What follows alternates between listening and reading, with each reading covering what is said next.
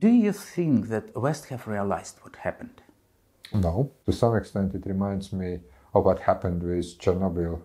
What I see, unfortunately, doesn't give me a very optimistic outlook. Defeated, humiliated Russia that seeks revenge, a very dangerous scenario. The Russia that is disintegrating, dangerous scenario as well.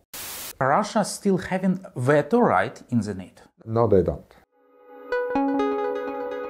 Hello everyone from Riga, capital of Latvia. Together with European Pravda, you have a chance to listen to a President-elect of Latvia, Edgars Rinkēvičs, about future of Russia and, of course, about Ukrainian war. Hello, President-elect. So, first of all, I have to congratulate you with that victory. Despite I'm not entitled to, but I invite you to Ukraine. Would you visit our country soon? Well, first of all, thank you very much for congratulations. I have been a frequent visitor to Ukraine, and I very much hope also to visit Ukraine in my new capacity. Let me assure you that Ukraine is among one of the first top destinations. And of course, not only for Ukraine, but I guess for a large part of the world, the key news are coming from Ukraine now, connected to Kakhovka. I know that you are tough, and I appreciate it. But my question is, do you think that West have realized what happened? No. I think that it is very difficult for many to understand how big this tragedy is. Human loss, ecology, environment. And I think that this is something that will come as realization a bit later. You know, to some extent, I don't want to compare those two accidents, but to some extent it reminds me of what happened with Chernobyl nuclear power plant. I think that in first days there was not a realization what it meant for the world and for Ukraine. I do believe also that this, and as we see also more pictures, more videos emerging, this realization is going to come soon. And I would say also the problem is that some headlines that made Ukrainians angry say that like Ukraine and Russia are playing blame game. Have you seen that kind of headlines, and what do you think, what do they appear? Well, this is not only war on the ground, this is not only military operation, this is also huge propaganda and information warfare on part of Russia. And I think that we all know the basics of the Russian propaganda. You sometimes even don't try to push your narrative, you just try to cast the doubt. And that also works a bit. You know, this is not so clear, there are no facts, we need more evidence. That also very well plays into the Russian propaganda. And so I do believe that we also need to look at this as the huge info. To be clear, could you indicate your position? What has happened? Who did that? Who's guilty? I think that it is absolutely clear that this is the Russian responsibility. I tweeted that when the news came and when the first facts emerged. And of course, we need more time, so I will use the term most probably this was part of the kind of military operation simply to counter the offensive of the Ukrainian forces. I do believe also that this is where we need, of course, an investigative process to establish who was responsible for giving direct orders, apart, of course, from general responsibility when it comes to Mr. Putin and his cronies in the Kremlin. And yes, indeed, we have now kind of 2 or 3 track approach. First of all, to help Ukraine any way we can. I want to stress that here people, when they saw and heard the news, have doubled their efforts to help Ukraine with everything they can. There is a kind of new wave of collecting goods, collecting money, and also providing support for Ukraine. The government also has decided as we speak. Actually, the government is deciding on financial contribution. But second is also how we are going to address this situation in the long term, reconstruction, helping to cope with that. I think that nobody has now a clear assessment what it means to environment, what it means in the long term. This is impossible in the coming days to do that. We will see the long-term impacts and we will have to react in that way. From the kind of political repercussions, let's face it, my country, Latvia, has always been advocating for much tougher sanctions when it comes to Russia. Not always we are being listened to, not always that decision-making is as swift as we would love to, but we'll keep on pressing. Is that a war crime?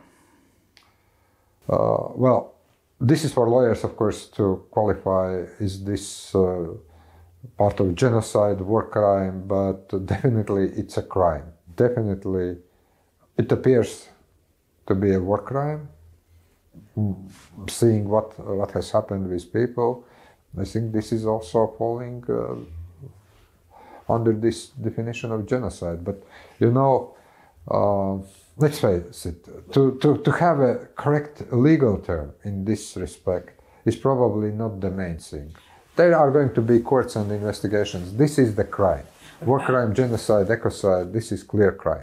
Anyway, I have to ask in this connection, do you believe that international law is still alive and can bring to justice those responsible? Not only here, not only due to these lawless actions, but in general. Because in Ukraine, many people doubt it.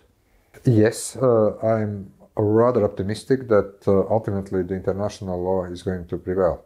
But look, we can look at history. When Nazi Germany started war, back in 1939, the World War II, it took 6 years before that country was defeated. I do hope that this time this is going to be quicker, that Ukraine is going to win much faster. And it took 1 year when Nuremberg Tribunal handed over sentences. So it takes time, unfortunately.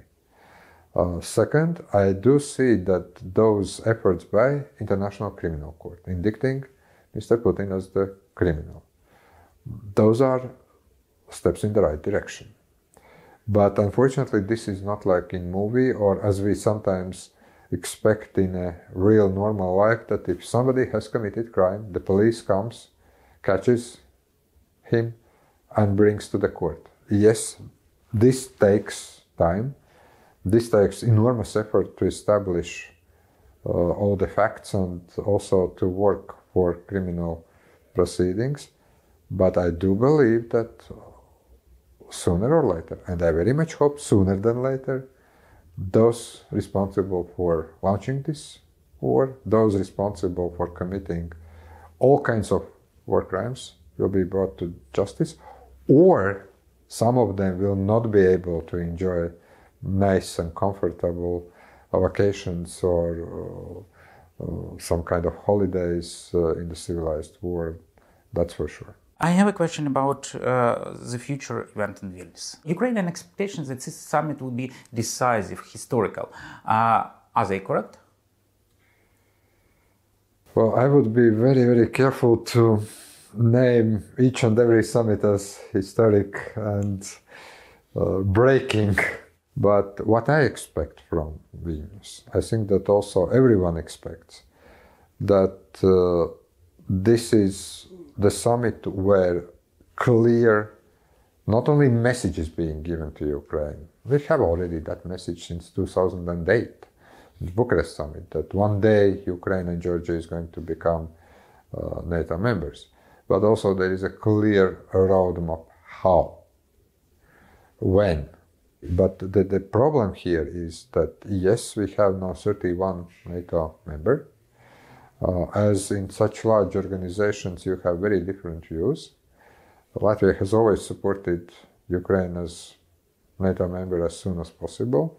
So what we currently see is, no, there is not going to be a decision to invite Ukraine to join NATO in Vilnius. I think that's clear. And nobody should have any illusions about that, but what we are working hard now to get as much as practical, very, very concrete, very detailed way how and when and what would be those kind of things that both the alliance on one hand but also Ukraine on the other hand could and should do in order for your country to become full-fledged NATO member very, very soon. Let me check if we are on the same page, because it's important.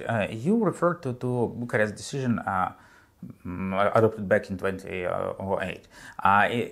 It has not only a position about Ukraine will be a NATO member together with Georgia, but it also says that Ukraine will have to come through Membership Action Plan, MAP.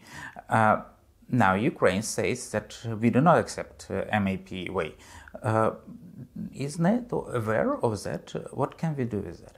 Well, this is the permanent process of mutual consultations among NATO allies and with Ukraine. You are correct, but you know, this was back in 2008, so 15 years ago.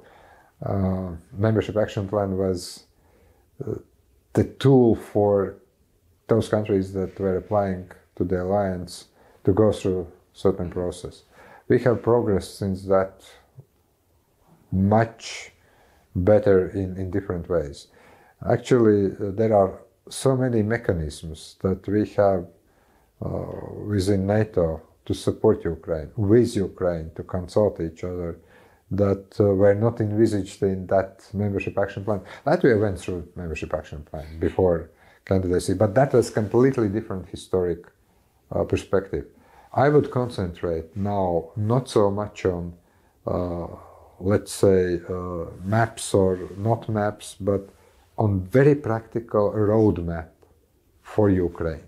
Let me explain why am I that much insistent on MAP, no MAP, because we in Ukraine, and it's not only our leadership, but also a full consensus in Ukrainian expert society is that if we have a roadmap like MAP with like ticks that we have to tick, it gives Russia time to undermine this process after Ukraine wins the war. I have a completely different perspective on this. Look, there are two organizations. One is the European Union, and then you have all the criteria, accession talks. Yeah. And those are really critical. Why? Because in order to be part of single market, in order to be part of EU, you need to reform a lot. And one needs to check if not only legislation is in compliance, but also all the instruments. NATO is a bit different. NATO is political and military alliance. And ultimately, what we are really all interested in is if the armed forces of potential NATO member are capable. I think nobody is doubting the capability of the Ukrainian armed forces now. This is one of the best, if not the best army in the world at this point fighting the war. Yes, there are some political considerations. You know, there is, if we go through the kind of systems and paperwork, then I can remind you that back in 1985 there was a study on NATO enlargement that says that you don't have to have any territorial disputes. Look at Ukraine. You didn't create any territorial disputes. Russia occupied Crimea and Sevastopol back in 2014. Russia started its aggression in Donbass already back in 2014, and the full-scale invasion and even more territories have been occupied. It's not fault of Ukraine. So I wouldn't say that this applies in this circumstance. So from that point of view, yes, I understand this kind of hesitancy that creating some kind of mechanisms and then ticking box is dangerous. But I would say that at one point, this is going to be purely political decision. At one point, if I look back at the history of the Baltic states, one could say, you guys do not have 5 divisions. You don't have, air defenses or nuclear weapons. Well, obviously we don't have. So why should we take small Baltic nations as part of NATO. But then at the end of the day, when they saw how well we are progressing with reforms, the decision was ultimately also political. And here we need some kind of things that Ukraine need to do. That's true. Some things are relevant, information security, some defense, but ultimately I believe this is going to be a political decision. How do you see when Ukraine can be a NATO member? That's where I don't want to answer this question when it comes to years or months, because once hostilities ends, one Ukraine wins, once what? Look, my answer is we must do everything that we can that Ukraine becomes a NATO member as soon as possible. But if I start to talk about years, this is creating false expectations. The problem at this point, frankly, is not so much Ukraine. The problem is internal NATO discussion. I see a problem as Russia still having veto right in the NATO. No, I don't think that Russia has veto right. I wouldn't put it in this respect. If that would be the case, Latvia would never become NATO member. Estonia would never become NATO member. They do. No, they don't. I think that there is a bit different approach. The approach is that there is not a very clear understanding in many capitals how you handle the situation when there is a country at war joining the alliance and what it means when it comes to the Article 5. I'll be blunt. This is the major question. And this is the question that many capitals are not able to answer. And while they haven't answered that question internally, they can't answer that at the table where NATO allies are sitting. And this is not exactly what I would call Russia's veto right. Okay, because in Ukraine we are very much afraid of the elephant in the room, which is Hungary, which is related to. I think that if that would come to the kind of final decision-making process, I do believe that each and every ally would agree. But I think that this is this major question. There is a country at war, there is Article 5, and I think that it's not one or two member states. There are many member states that are trying to contemplate what it means for the alliance. There have not been good answers in many capitals, and we should understand that. My position, one more time, we do believe that Ukraine belongs to NATO, Ukraine will become NATO member, and we will try to do in our what's possible in our power that this happens sooner than later. But here, that's unanimous decision by 31, maybe very soon 32 member states. Ukraine needs to pass through enormous reform agenda. That's fully correct. And my media, as also a think tank, we advocate for that. But also, what a bit disturbs me is that in 2024, Hungary would chair Council of the EU, which also have a decisive role. We see Hungary which doesn't obey to European values, which openly goes against European values. And also we see that there is a discussion even to postpone Hungarian presidency. Is that really considered? The presidency is something that you have as part of governance of the European Union. I'm frankly, with all the issues that we have with Hungary, I'm frankly a bit skeptical about this kind of postponement of the presidency. If one has full rights within the European Union, then one also needs to be treated in this way. We have Article 7 procedures. We haven't voted on those, and while we haven't voted on those, I think that if we are really rule of law organization based on laws and procedures, then we should also allow countries to continue with the presidencies as it stands. Okay. When it comes to the enlargement, what we call enlargement, because that's really part of the presidency business in the General Affairs Council, I could only say that I believe that after receiving a report from EU Commission, I do believe we need to start accession talks with Ukraine by the end of the year. But then this process definitely is going to be also very technical, based on a lot of things that need to be checked, whether that or another legislation, EU legislation, has been enacted. But we need to have this kind of political push to start this process. And then, of course, it's up to the Commission and up to the member states that regardless who is the presidency of the Council for 6 months, that this process goes smoothly. But here also, this is responsibility for Ukraine also to do a lot of things. It's not only then a political issue from the part of EU. Let's talk shortly about post-war reality. And I have to start from what we see now in Latvia as one of the examples. Latvia is also feel consequences of the war. Russian goods cannot come to Latvian ports. It means no goods, no fees, no money for this important industry, and I expect that people would have some fatigue on that. How do you see? Wouldn't that change perception of the war, and would it change will to restore relations as normal with Russia, maybe immediately after the war? I don't see at this point this tendency. Well, we do have some significant Russian community here.